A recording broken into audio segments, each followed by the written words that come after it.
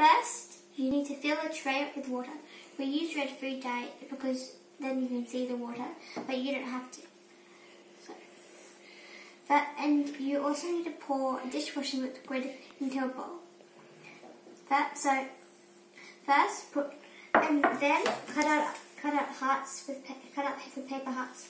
The best way to do it is to fold the paper in half and then cut the heart out. So then it still isn't folded, but it's easier. They don't have to be perfect.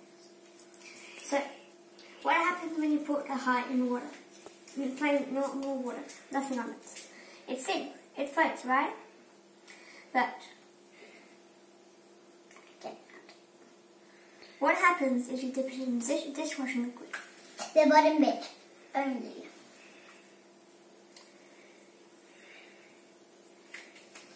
It zooms.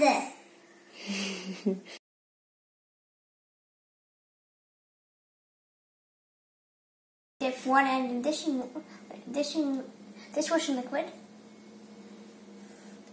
It zooms. Enough so that the bottom of the plate's covered. Drop one of your paper hearts in, see what happens. And it floats, as expected.